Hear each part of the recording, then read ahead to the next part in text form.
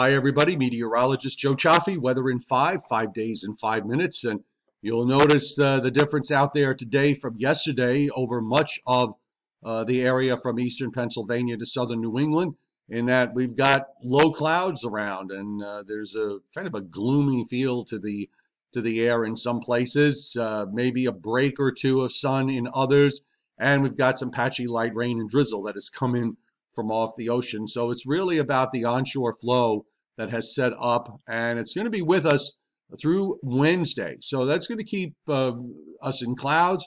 It is also going to impact temperatures, and again, we could see a little bit of patchy light rain or drizzle. This is all setting the table up for the next storm system that is going to be coming out of the Rockies and the plains and heading toward the Great Lakes. And this is going to bring some showery rains here, and some of those will be heavy for late Wednesday night, early Thursday, and again later Thursday into Thursday night, early Friday morning. And we can start off today with, I'm going to just show you the GFS model first. We'll kind of work our way backwards here today. But we do have high pressure that is sitting off the coast of New England near Nova Scotia. So that's really kind of created, clockwise winds around highs, and you're talking about an easterly flow.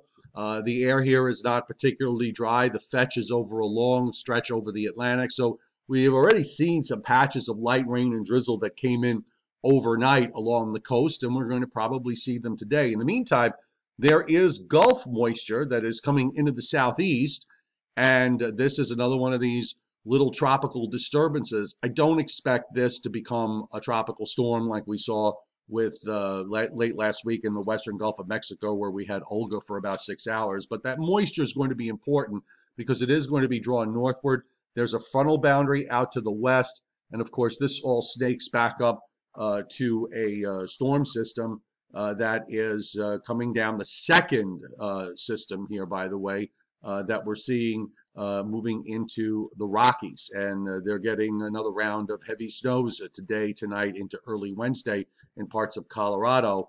Well, that is the most important piece of this going forward, and we're going to see low pressure head up toward the Great Lakes.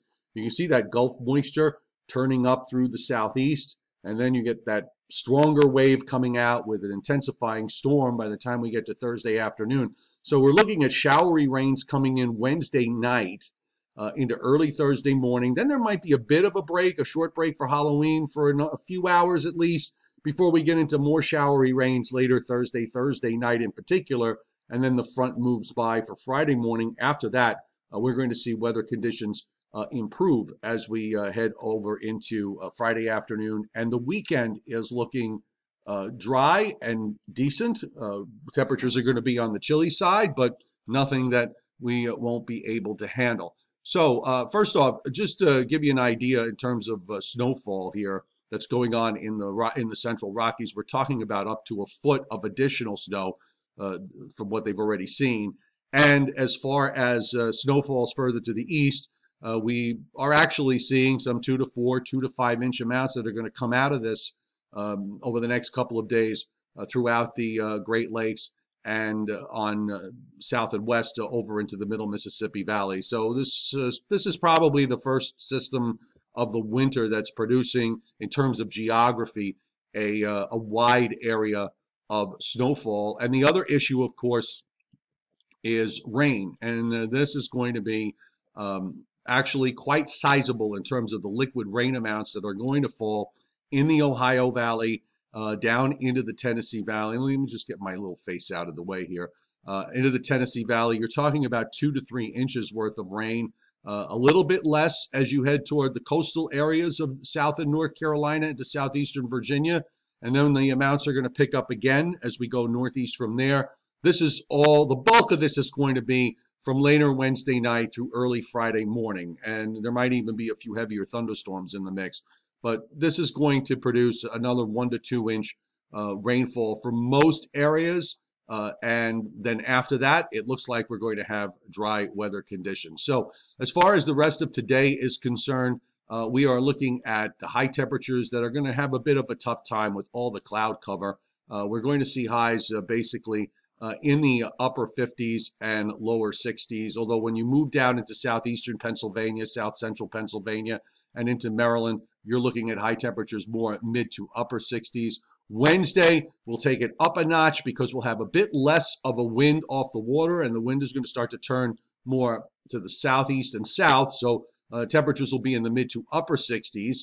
Thursday, we'll start to get into these showery rains. We're talking about a warm front pushing northward. And this could set us up for some strong thunderstorms, by the way, when the front comes by. So we're looking at temperatures in the upper 60s to around 70 in most places. And then here comes the chilly air for Friday. We'll be settling into the 50s with even some 40s showing up in places not too far away up into Pennsylvania and up in the Catskills. And then as far as Saturday and Sunday are concerned, we're looking at high temperatures on Saturday, mostly in the low to mid 50s. And on Sunday, which is likely to be the coolest day of this stretch, where we're going to be talking about highs mostly in the upper 40s to lower 50s. So this will be probably it's the coldest weekend of the autumn season so far. So we'll wrap it up here with Weather in 5. Download the free weather app, the meteorologist Joe Cioffi weather app, and the Angry Ben's weather app, the Angry Weatherman, on Google Play or on the App Store. Although the Angry Weatherman is only available for Android devices at the moment. We will have our YouTube live stream. I was not able to do a live stream last night, but we will have a YouTube live stream tonight at 7 o'clock Eastern time. And in between, just look for website posts later on today. Have a great day, everybody.